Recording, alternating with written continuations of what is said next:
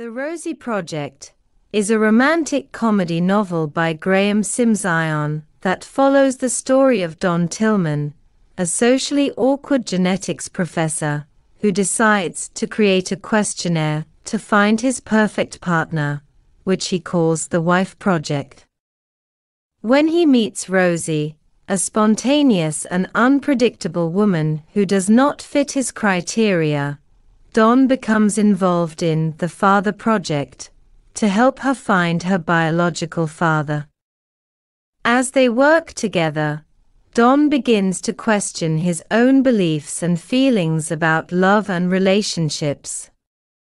The novel explores themes of identity, social norms, acceptance, and the complexities of human relationships.